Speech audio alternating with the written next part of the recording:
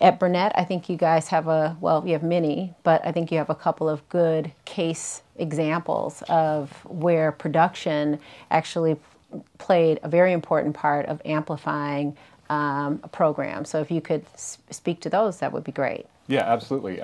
So I think I'm the head of production at Leo Burnett here in Chicago. So cross-platform production, anything we're producing, whether it's a content piece for online, it's a .com, it's an iPad app, a print ad. I have a large group of producers, all with platform-specific expertise, but we do a fair amount of cross-platform production. Mm-hmm. And I think a couple of the examples that we talked about that I'd love to chat about, the first one is Coke Small World Machines. Mm-hmm. And I think when we're talking about content and client messaging and how many views and impressions and all these statistics, I think what you really have to remember is at the core of great content is great storytelling and well executed and things that people really want to actually watch and view and pass around.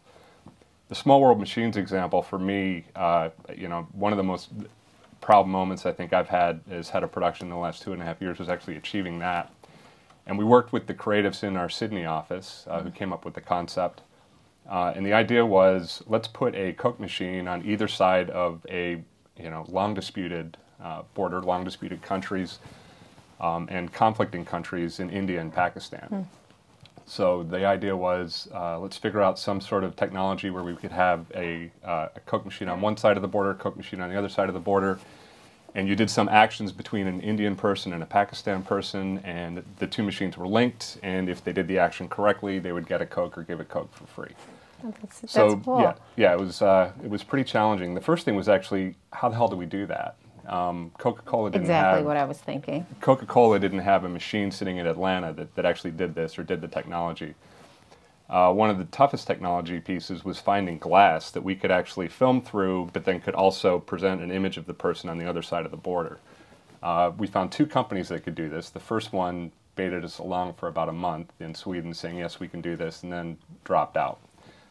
We then turned to a company called Supergroup here in the States, who helped us develop these machines. So doing some R&D and figuring out the machines, we had those built within about a month, and each packaged up, one shipped to India, one shipped to Pakistan, where the Coke machine sat in customs in Pakistan for about 4 weeks until we were ready to shoot. We went over there, and this is a little bit of a production nightmare story, but we get into India and Pakistan, and we're there all of 2 days with our crews from Sydney and Australia, an Indian crew, a Pakistan crew ready to do this great event. And an Emir is assassinated in Pakistan, and Coke Security pulls the plug on us and says, you guys can't shoot. So we have one machine that's still stuck in Pakistan in customs, and we have a crew who has to leave now. All the money's been spent. And then try to get a insurance company to cover you to reshoot when you've been kicked out of a country because they're concerned you're going to be shot. Yeah. So it took about another 4 weeks to get production insurance, to get back in the country to finish the project. We didn't really know if the machine would still be operable that was sitting in customs in Pakistan. We ended up having Lloyd's of London insure it. That was the only company that would take the risk. That's what they do. Yeah, and so I think the Lloyd's of London agent took the risk poolside from her vacation in Florida and gave us the production insurance. We got back in the country, and yeah, I'd love for, if people aren't familiar with the piece, if you go to Small World Machines on YouTube, it'll pop right up. It's a nice feel-good piece. It is, and I think as far as, well, what was the result we were looking for? Yeah. Well, this is for Coke's, corporate responsibility initiative.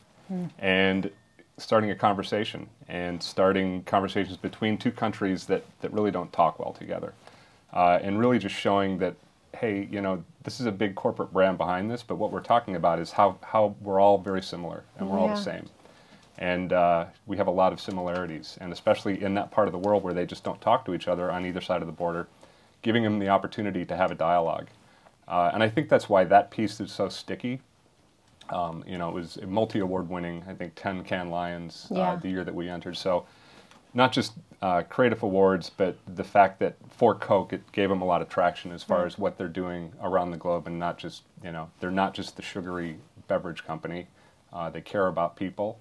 and I think it absolutely elevates their brand to do work like that. Well, clearly, the initiative was able to tap into a kind of latent, a hidden consumer insight that people, at the end of the day, they're humans, and people do want to be able to touch and be able to have dialogue, which I think it's probably the reason why it did have so much pass along. Yeah. It leads us to, there was another program that you guys did for Always, Like a Girl. I have a 9-year-old daughter, so I particularly resonate, all that girl power stuff I particularly resonate with. But again, can you speak with how that insight around how girls really see themselves versus broader society, how that really led to that program? Yeah, well, I think it's also a good example, and it's hashtag Like a Girl.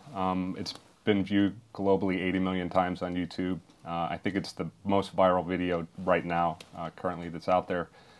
And it, at the core, is an insight, a pretty strong insight. And you know, when you talk about creating content that people actually want to view, and it's not just entertainment, but they're getting an emotive feeling, and they're connecting it with a brand.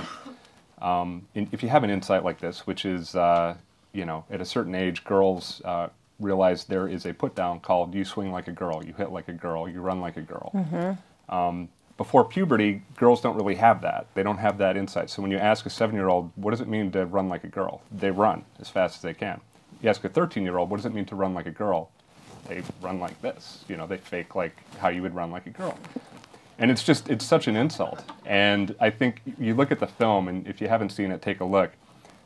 It's done very raw. There's a director's involvement, but it's just a casting call, basically, with regular people talking about what it's like to, you know, swing like a girl, run like a girl. And you get these amazing, just natural responses from these women and from men. At one point, they asked this kid, about a 10-year-old boy, tell me what it's like to run like a girl, or 12-year-old boy, and he does this little thing, and the director says, "So why did you do that? Do you think that's insulting? Did you just insult girls?" And he's like, "Well, yeah, but not my sister." You know, like he realizes, yeah, I did really insult people, but I didn't want to say that about my sister. So anyway, just it's a good example of something that, at the core, great storytelling, production that matches the story. Yeah, it wasn't overproduced. And something that people are like, this touches a chord, and it gets passed around, and you know, with not a lot of paid media, it's done a great deal for that brand awareness and the Always brand. Yeah, well, it's phenomenal work. Thank you for sharing. Thank you.